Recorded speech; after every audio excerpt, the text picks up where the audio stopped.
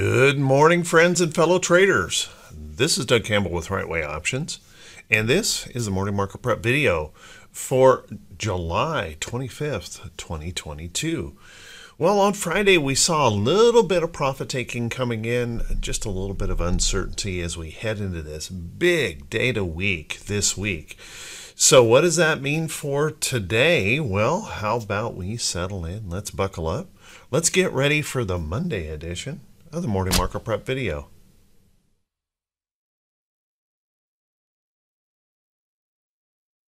Good morning once again, everyone, and thank you so much for being here. Let's take a look at these charts and see if we can gain some information about how we may want to approach the market for today. And I have to tell you, we're going to have to be thinking pretty carefully about the data coming this week, because we should expect some pretty substantial price volatility, overnight gaps, and maybe even some big intraday whipsaws as we wait for all of this data to roll out. It could be one of those challenging weeks of substantial price move in the market, and unfortunately, we just don't know which way it's going to go. Let's take a look at the diamonds here first. If we take a look at the Dow, pretty good moves here in the market on the bullish side. Notice that we've broken that downtrend. We've broken through some resistance levels in the chart. And now what we're trying to do is we're trying to decide, can we hold these support levels in here? And that's going to be the big unknown this week as we really continue to hype up these earnings reports on big tech. There's an unbelievable amount of speculation going on in the market, and considering the risk of this market, I would just caution everyone to remember one of the major responsibilities of a trader is to protect that capital. It's a whole lot easier to make money if your account's still full of money than if you lose it all gambling around these big earnings reports. So be very, very careful here. Let's take a look at our technicals. Our technicals in the diamonds very bullish. Here again, we're up above our 50-day moving average. We need that proof that we can hold in here. Remember, a trend cannot begin. There is no trend until we cross out of the downtrend, and then we make a higher low, prove a higher low, and then we see those buyers step up. That is the beginning of an upside trend. So let's watch for that and be careful. What we don't want to be doing is we don't want to be rushing in wild speculation, particularly as we press a resistance level in a chart. Now, bulls are pushing here this morning. The pre-market, we were down overnight. Boy, the pre-market pump has got that all pushed up here onto a positive side, looking for a recovery. So you want to be careful as we press into price resistance to watch for that potential of that pop and drop in the morning. I talked about that on Friday, that potential. We gap up into these resistance levels, and then we could see those sellers come back in. Remember, there's quite a little bit of uncertainty about the things that come up later this week. We'll talk about that in just a second. Let's take a look at our SPY now. Our SPY also breaking through those downtrends, holding through some resistance levels. Now we need that proof that we can hold that higher low, maybe follow that trend out. But I think earnings is going to mess up that smoothness of that trend. We'll either substantially move higher or substantially break down, depending on how those reports come out. So watch that closely. And here again, our technicals in the chart holding up pretty darn well, holding above that 50-day moving average. But we do want to remember, as we continue to push up, there still is substantial price resistance out here in the chart. And the question is, will the data this week support that that move to the upside, or will it inspire those bears? And I think that's still kind of an unknown, although the talking heads certainly seem to be trying to inspire everyone to buy. But that always makes me really nervous when the talking heads are all pushing in one direction. It makes me think the institutions are looking for someone to sell to, just in case we pull back. So watch that closely. Now, if we take a look at our QQQ has been remarkably strong. Once again, even though our bond prices continue to be a problem for the market and they continue to point to recession, we continue to see this massive speculation in big tech. There is tremendous hope that these big tech reports will produce. But I want to point out, take a look at the kind of things that can happen if a big tech misses. So, and this isn't obviously a giant tech by any means, but just notice how much they can be punished. So consider that carefully as you rush in and maybe try to buy up some of these big techs ahead of their earnings. If they miss, look for some punishment to occur. Now, as we continue to hold these price support levels and break these downtrends, we're in good shape. Technically in the chart, we've improved dramatically, but remember, we still have, as we get through those big tech reports, remember Microsoft, Apple, Google, Amazon are all reporting this week, and if they happen to miss, just look for some punishment to come in here. Now, I'm not suggesting that they will. I'm not trying to predict anything. I'm just trying to help you protect your capital and to remember there is a lot of risk here this week in these charts. So just make sure you're planning very carefully and remembering one of our primary jobs is to protect our capital.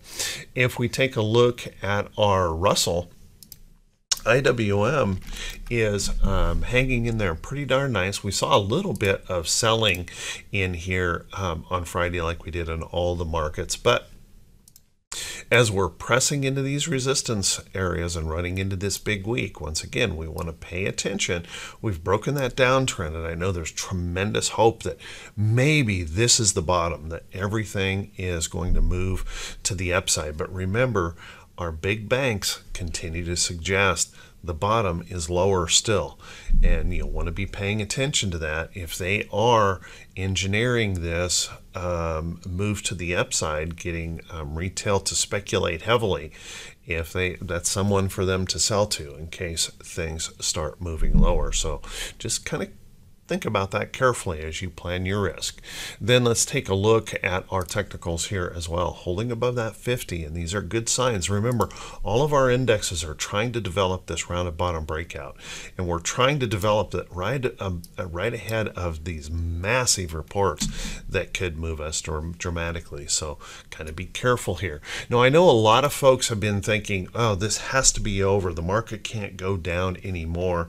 But I want to point out, if you go back and study other bear market sell-offs, we do have significant rallies right before the capitulation event. We get that big rally that occurs, and then there's that potential capitulation that takes us substantially lower in the market. And I want to continue to point out, now I'm not saying that, you know, the world's coming to an end or anything like that, but if you go to this website, the current S&P 500 PE ratio, I want you to notice that it's at 46%. 46% above the historical average. Now, what that means is we are still overvalued in the market on a PE ratio basis. So you'll want to keep in mind, is there the possibility that we could go lower? This would suggest, yes, there is that possibility. So don't throw caution to the wind thinking that there is no more downside in the market, that we have to go up here, because we certainly do not. Let's take a look at our economic calendar for today. In our economic calendar, we've got, whoops, I picked up another window in here. I apologize. I've got lots of things open and going here. We have a busy week this week, but luckily we start today out with a pretty boring day. Actually, we've got some 3- and 6-month bond auctions, a 2-year note auction that we'll want to be paying attention to because of those bond inversions that we've been seeing pointing to recession. But then Tuesday we really begin the heavy hitters. We're going to start off here with the beginning of the FOMC meeting. We've got consumer confidence, new home sales, and remember, our home sales are not looking so good right now. So these are market movers. Prepare for that. And then remember, After the bell, we're going to kick things off with Microsoft here with those big tech giant reports after the bell. Then we're going to get these durable goods numbers, and I would suggest that those durable goods numbers may not be all that spectacular, so we'll want to watch that closely. On Wednesday, we've got international trade in goods, petroleum status, and then the big daddy, the big guns will come out here on Wednesday with that FOMC rate announcement. A lot of speculation in here that the FOMC is going to back off. I would be careful with too much speculation on that. Then we're going to turn right around on Thursday. We're going to hit that GDP number, find out if we're in recession or not. A lot of the major banks have already said, yeah, we're already in recession. So kind of keep that in mind. That's a market mover. Jobless claims have been creeping up, so we'll want to keep an eye on that on Thursday. And then we've got personal incomes and outlays. And then my favorite indicator really is a consumer sentiment, because we're a consumer-based economy and our sentiment readings in this market are pretty darn bearish. So be careful here this week. We've got a lot of data with Microsoft, we've got Amazon, we've got Apple. Those big tech giants, when they report, they move the market substantially. So just be careful and plan your risk carefully around this week. Now let's take a look at our earnings calendar for today. Our earnings calendar, we ramp up this week. We're going to really start to ramp up the number of earnings. As a matter of fact, I think by Thursday, we're going to get close to 200 earnings reports coming in on Thursday. So just kind of keep in mind as we ramp it up. Yeah, I think it's right there, 200 or over 200 on Thursday this week. So be kind of careful here. Now, on our earnings calendar, remember, guys, that I cannot cover every single earnings report in these videos. The videos will just be ridiculously long over the next few weeks. So what I need you to do is I need you to click that link just below the title of the video. That'll take you back to the morning blog, and you can catch that full list of notables. I think it's really important as we go through this earnings session to make sure that you understand what's reporting, what could move the market, and you're prepared for those rather than just having the market do it to you. Make sure you're planning carefully. Couple that I will cover this morning that we want to pay attention to. BOH will be reporting this morning. Keep an eye on that. We've got stocks like DX reporting, some real estate trusts in there. We have Wire reporting today, so watch out for those. We've got Newmont mining, which could be pretty interesting. Gold and silver mining has just been hammered here lately as the US dollar continues to show lots and lots of strength. So watch that carefully. Looks like Newmont's heading lower this morning. NXPI trying to hold up here. Might want to be watching that one. How about pets? We're going to get a reading on whether our pet suppliers are doing really well. Pet meds, so keep an eye on that. SCCO could be an interesting one to pay attention to. We've been watching copper also struggling here quite a bit. And then last but not least, we're going to have Whirlpool reporting here this morning. Some of those durable goods, we'll want to be watching that closely this week. Let's take a look at some stocks that could be setting up for today. But before we do that, guys, if you could do me that quick favor, if this is the first time you've seen these videos, if you could please click that subscribe button on YouTube, and then also click that bell icon when it pops up, so you'll be notified every time I post a video. And if you find these videos to be useful or helpful, if you could please do me that favor, click that thumbs up button, leave a brief comment, and also make sure that you share these videos out there with other folks. If you find them to be useful, other traders may find them to be useful as well. And I just want to say thank you so much for everyone who does support the channel. You know, I know this is a very different channel than what you see out there in most of the economic world that just really wants to lean into this prediction, like we know what's going to come next in the market. But I think we all know, if we've been in the market for very long, we can have the best technical analysis in the world, and these big market moving events can completely reverse that thinking really quickly. So remember, guys, the purpose of these videos are not to provide any of that hyper prediction. It's to really look at the technicals of the chart, look at the things that will affect the market for the day, and try to prepare you to be ready for those kind of events. You can hedge yourself, you can protect your capital, which is one of the major responsibilities of a trader. So I want to say thank you to everyone who does support this kind of content. I do truly appreciate it. Let's take a look at some of these stocks that are setting up. And remember, guys, these are not recommendations to buy or sell any security. Make sure you're doing your own due diligence in these charts. Make sure you're thinking very carefully about the risks of these trades. And of course, as we're heading through these earnings, make sure you're paying attention to the company that you're looking at. Whether you're making that decision to buy or sell, make sure you're paying attention to that next earnings report. Now, after the Netflix report, and we got a little bit of a boost there in Netflix, despite the fact that they lost subscribers, we saw streaming services pick up. So take a look at Roku. Roku has been trying to pick up here, and I don't know if it's going to be able to break through this resistance or not. We've got earnings here on the 28th. That could really make the decision here on Roku, but keep a close eye on that. Notice we're making little higher lows, and we're pressing that resistance in the chart. So I'd watch carefully. If you want to be long Roku, I would be watching for that opportunity that might pop through here. If you want to be short Roku, maybe start looking for it to break that little downside trend. Also seeing Disney. Disney made a big move here to the upside with some hope that some of these streaming services are coming back around. I don't know if I would buy into that idea all that much, just simply because I think the consumers are still very stressed. Yes, gas prices are pulling back, but I don't know if you've been to the grocery store lately. Food prices are continuing to rise pretty dramatically. So those consumers are still stressed, and these are some of the places where consumers may make some of those hard choices, things that they have to cut out of their budget.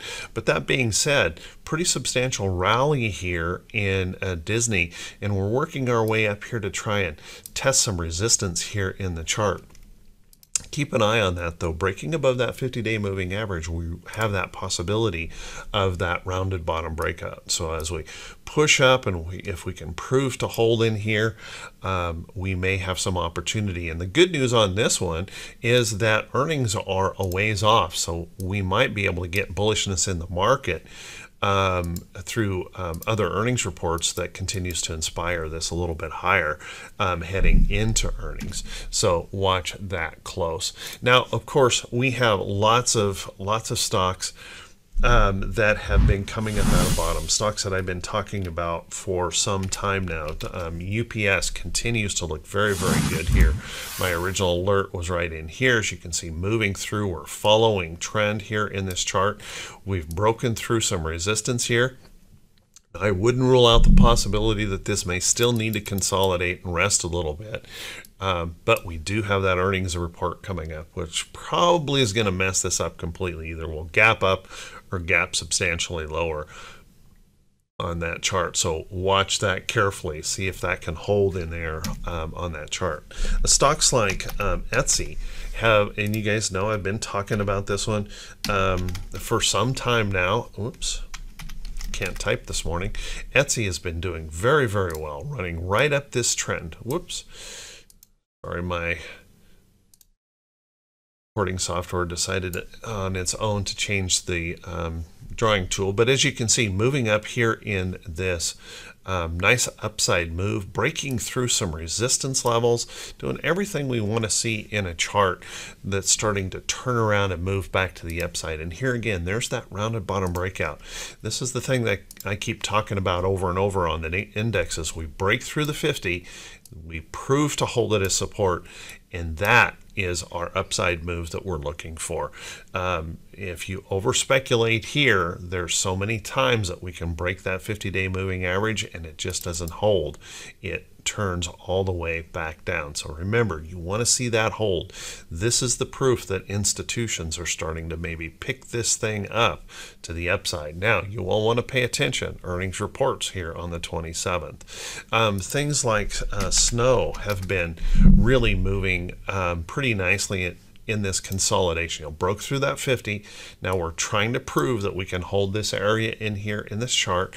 Remember, our earnings out here aren't for about another month, so you've got plenty of time for this to find that inspiration if the market finds that bullish inspiration to push on higher. Now, I would be really careful, with, particularly if you're an option trader with stocks like Apple.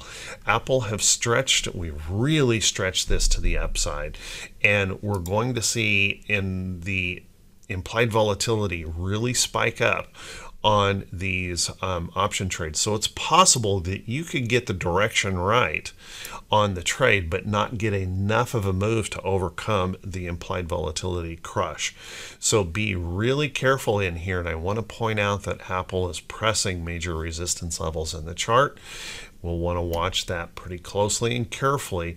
Some of these may actually end up being pretty good short trades, so think about that carefully. If this were to fail here, that sets up a pretty good opportunity for us to move back down following the bigger downside trend here in Apple. So watch that closely. It's really going to depend on those earnings reports, and we can shift sentiment in this market so quickly with an FOMC meeting coming around the corner, a GDP number likely to show recession. So just keep that in mind. So with that, everyone, hey, I want to wish you all a fantastic day in your trading. I want to wish you great results. Also want to echo out there again to just be a little bit careful. Don't overtrade in a market like this. You know, if we just wait, if we're a little bit patient in these trades, we can usually pick up better positions. We just wait for the better pattern to show up. Get past all of that gambling mentality in the market. Let the institutions take those risks. They'll make that decision whether we're going to start trending to the upside or not. They have the majority of the money. It's only them that can determine those trends, whether they're going to support the stock or not. So let's give them some time to do that. We'll get through these earnings reports, and then there'll probably be some great opportunities in these stocks.